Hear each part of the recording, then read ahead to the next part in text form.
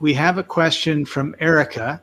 Is it better to flip or hold in today's market? And before you answer that question, we had someone else ask just before, about 10 minutes before her.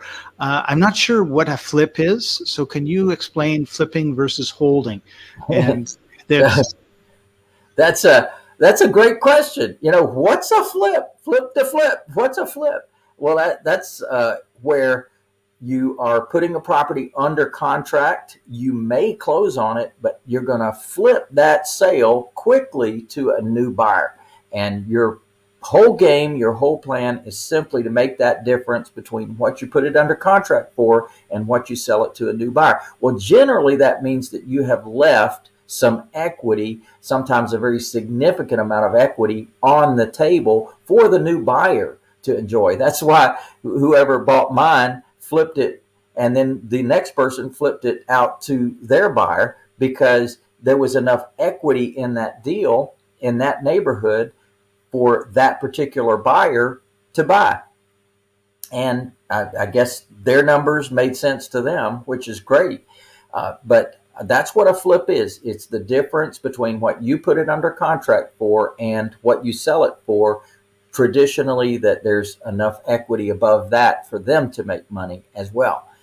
And so in the flip of is this a good time to flip, or is this a good time to hold? Well, I'm always looking at every deal with that in mind, because it's a danger that people actually tell the deal what it is, instead of instead of letting the deal tell you what it is. The customer, my client, tells them what it is. Well, don't do that. Don't tell the deal what it is. Let the deal tell you what it is. And in my world, that means that a lot of properties that could be flipped could also be held. And holding, to me, is the keys to the kingdom. Now, that house that I sold for $150,000, well, that's not the whole story. Over the years, we collected $900 a month, or whatever the number was, for years and years and years and years on that property. And we only paid, I think, $60,000 for it. And then we held it for years. We received income for years.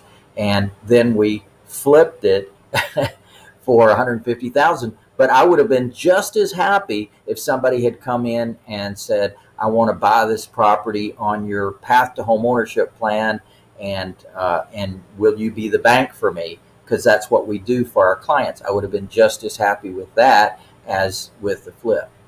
So what you're really saying is that you need to be flexible and adjust to the situations, whether the market is going up, the market is going down, whether you have this, someone wants to buy it off of you in a way that you hadn't really originally planned, because you've been planning on that 900 for many, many years, and if it continued on, would have been great. So I think that's a really important part of it.